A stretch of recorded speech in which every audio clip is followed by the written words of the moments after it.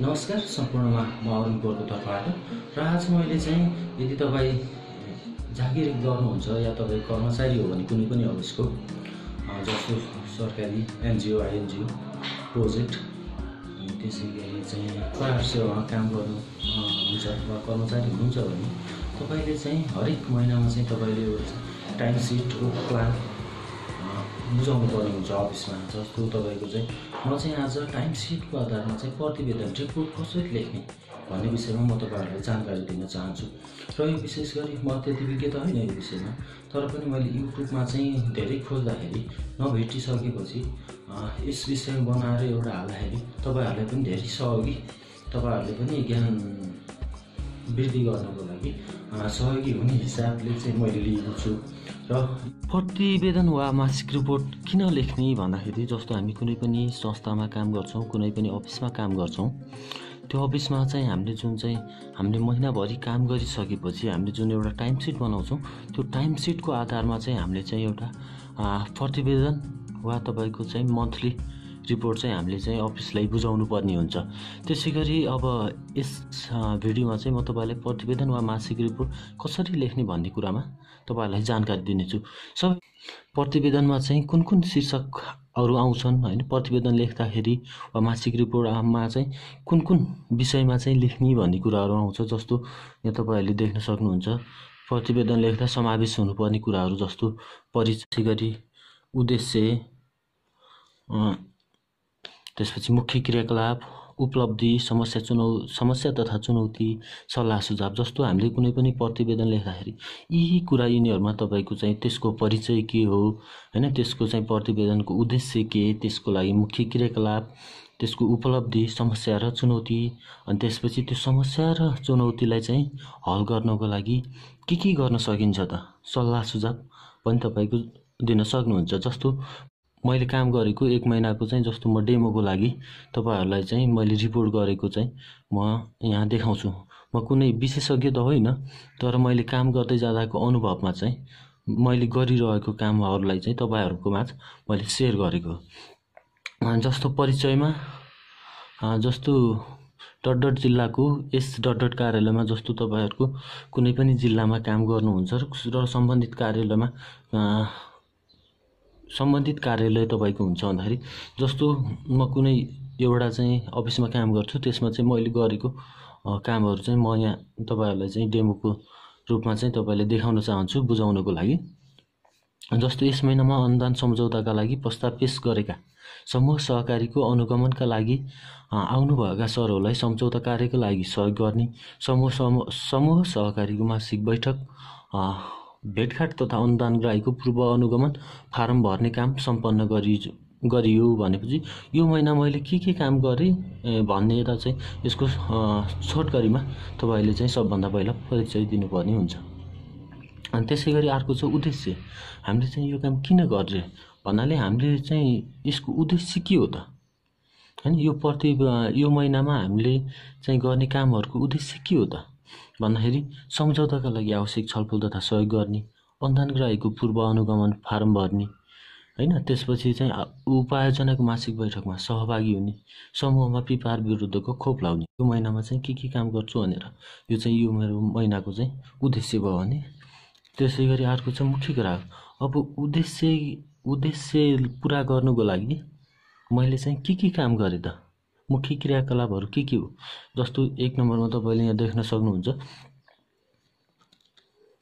सम्झौताका लागि आवश्यक छलफल तथा सहयोग गर्ने भनेपछि मैले सम्झौताको लागि के गरेँ त, क्रमशः 1, 2, 3, 4 अनुदान ग्राहीको नाम डट कखग समूह, कखग सहकारी होइन, कखग फर्म, त्यसै गरी ठेगाना कहाँ हो यी समूह सहकारी तथा फर्महरूमा चाहिँ मैले चाहिँ सम्झौताको लागि आवश्यक छलफल तथा त्यहाँ गएर मैले सरहरूलाई सहयोग गरेँ भनेपछि। त्यसै गरी 2 नम्बर अनुदान ग्राहीको पूर्व अनुगमन फारम भर्ने, जुन हाम्रो 2 नम्बरमा उद्देश्य थियो, त्यसको लागि चाहिँ मैले कहाँ के गरेँ त। जस्तो 1, 2, 3, 4 समूह सहकारी फर्ममा ठेगानामा गएर मैले चाहिँ पूर्व अनुगमन फारम भर्ने चाहिँ काम गरेँ भने। त्यसै गरी अर्को छ उपायोजनाको मासिक बैठकमा सहभागी। जस्तो मैले अगाडि उद्देश्यमा राखेको थिएँ मासिक बैठकमा सहभागी हुने भन्ने, जुन चाहिँ तपाईँको चाहिँ 1 2 3 4 क्रमशः यसमा गएर अनुदानको राईको नाम डट समूह कखको सहकारी फर्ममा र ठेगाना चाहिँ त्यो रहेको छ भनेर म यी समूहहरूको चाहिँ मासिक बैठकमा सहभागी भए र त्यसै गरी समूहमा पिपिआर विरुद्धको खोप लाउने अनि डट स्थानमा रहेको कखको समूहमा रहेका डट बाख्रामा चाहिँ खोप लगाउने काम भयो। यी भयो भने तपाईँको यो चाहिँ मैले उद्देश्य अनुसार गरेका चाहिँ मुख्य क्रियाकलाप भयो भने अब तपाईँहरूले चाहिँ उपलब्धि त्यसबाट उपलब्धि के भयो त जुन उद्देश्य र तपाईँहरूले काम गर्नुभयो त्यसको उद्देश्य र तपाईँको चाहिँ काम के गर्नुभयो त्यसको उपलब्धि के रह्यो त भन्दाखेरि जस्तो तपाईँ 4वटा उपयोजनाको सम्झौता सम्पन्न, त्यसै गरी 4वटा उपयोजनाको पूर्व अनुगमन फार्म भर्ने काम सम्पन्न, त्यसै गरी 6वटा अनुदानग्राही समूहको मासिक बैठकमा उपस्थिति तथा विभिन्न विषयमा छलफल सम्पन्न। जस्तो डट स्थानमा रहेको कखग समूहमा रहेका 350 बाख्रामा पिपिआर विरुद्धको खोप लगाउने कार्य सम्पन्न। यो भयो हाम्रो चाहिँ उद्देश्य र हामीले गरेको कार्यबाट चाहिँ पाएको उपलब्धि भन्दाखेरि त्यसै त्यो काम गर्दै जाँदाखेरि त्यहाँ समस्याहरू के देखियो भन्दा त जस्तो अघि हामीले चाहिँ अनुदानको लागि सम्झौता भन्ने कुराहरू गरेका थियौँ। त्यसमा चाहिँ अनुदानको कार्यक्रममा कृषक समुदायले 50% लगानी गर्न समस्या, तपाईँको चाहिँ किसानले चाहिँ 50% लगानी गर्न नसक्ने समस्या तपाईँको यहाँ देखियो भने अर्को खसी बोका तौलले बिक्री गर्न आग्रह गर्दा पनि सो लागू हुन नसकेको यो एउटा समस्या तथा चुनौती पनि रह्यो। हामीले चाहिँ जिउँदो खसी बोका तौलेर बेच्नुपर्छ है भनेर भन्यौँ, तर त्यो चाहिँ तपाईँको लागू हुन सकेन, जुन चाहिँ हाम्रो समस्या र चुनौती रह्यो। त्यसै गरी अर्को छ पूर्व खरिद सम्झौता लागू नभएको। जस्तो तपाईँको यसलाई चाहिँ बाइब्याक एग्रिमेन्ट पनि भन्छ अङ्ग्रेजीमा।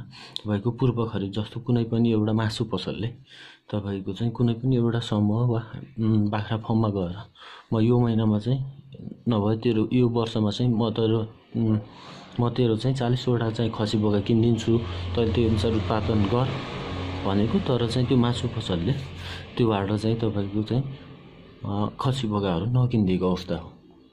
त्यसै गरी उत्पादित वस्तुहरू बजारीकरणमा समस्या हैन। हामीले जस्तो तरकारीहरू उत्पादन गऱ्यौँ, बिउहरू उत्पादन गऱ्यौँ, खसी बोका उत्पादन गऱ्यौँ, बजारीकरण गऱ्यौँ र त्यसको चाहिँ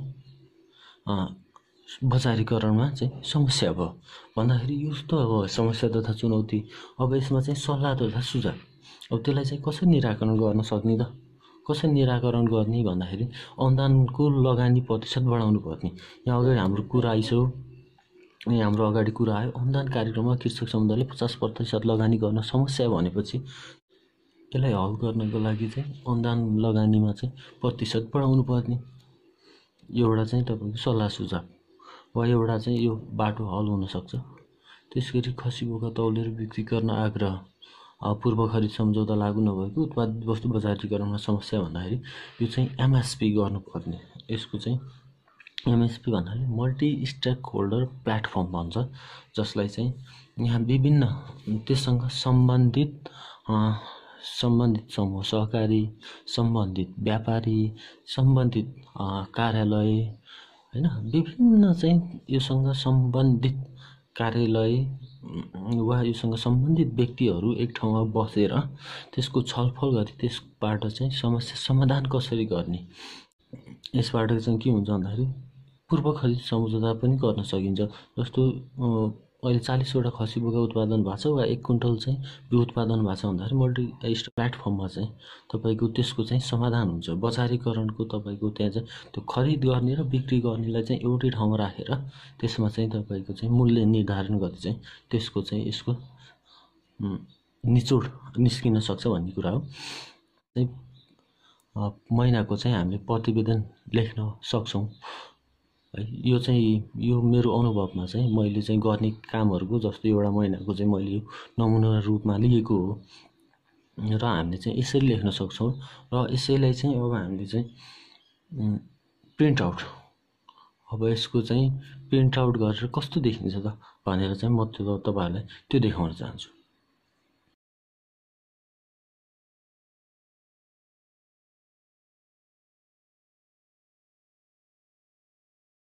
तपाईँले यो भिडियो हेरिसकेपछि लगभग मोटामोटी चाहिँ प्रतिवेदन कसरी लेख्ने, रिपोर्ट कसरी लेख्ने भन्ने कुराहरूको जानकारी त पाइसक्नुभयो होला। तर यो भिडियोमा चाहिँ तपाईँको क्वालिटी त्यति नहुनसक्छ। जस्तो मलाई खासै भिडियो एडिटिङ गर्न पनि आउँदैन। त्यही हुनाले चाहिँ तपाईँले अहिलेसम्म यो हेरिदिनु भएकोमा तपाईँहरूलाई धेरै धेरै धन्यवाद। र साथसाथै यस्तै भिडियोहरू अरू कुनै पनि विषयमा तपाईँहरूले चाहनुहुन्छ भने यो विषयमा बनाइदिए हुन्थ्यो जस्तो लाग्छ भने तपाईँले चाहिँ कृपया कमेन्ट बक्समा कमेन्ट गरिदिनु होला। र साथसाथै यो च्यानललाई सब्सक्राइब गरिदिनु भयो भने आगामी दिनहरूमा चाहिँ तपाईँहरूले यस्तै या तपाईँको यो सम्बन्धी अन्य विषयमा चाहिँ तपाईँहरूले चाहिँ जानकारी पाउनुहुनेछ भन्ने आशा लिएको छु। र आजलाई बिदा दिनुहोस्। हस्त नमस्ते।